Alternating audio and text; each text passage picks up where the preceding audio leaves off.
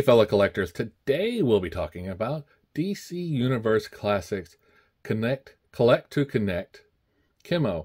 Now Chemo was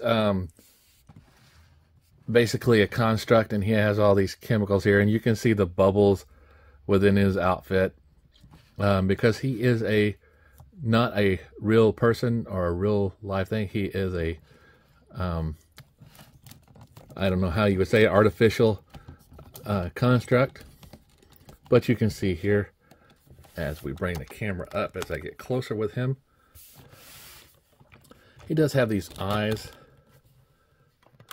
and this mask, and it is all one unit, so there is no neck. He does have this little section here with a little gold, and that's just part of the suit that keeps the chemicals in. And we see he has these arms, and they do have these hoses that attach to the back. And the arms can get out to a nice T-pose for a figure this size. So as we bring it down, my arm is a little loose here, and I've seen that on other figures also. But a little nail polish should help get that in. Now his shoulder does rotate around. There is no shoulder bend, and his wrist does rotate. Now he does have a waist swivel, which is nice as part of the connective build. Now his legs, he doesn't have that much movement. He has no outward motion for his legs. It is just straightforward, and this is as good as you get. Now you see he does have a little bit of a knee bend, so you can get him to look like he's walking with the Beatles on their cover album. So as we also look at his ankles, he does have a little bit of a tilt and a forward up and down.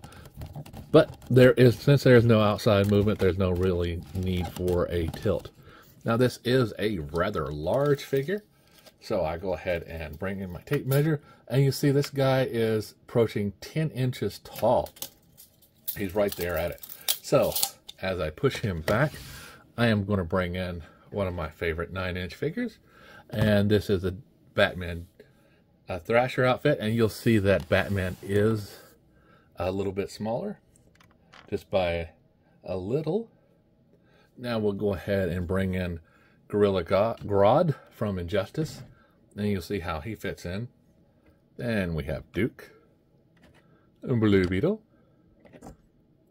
and Deadpool, and you see how they all are smaller. So it's very nice to have a figure that if you worked on and got all the other figures to collect to connect, you can be rewarded.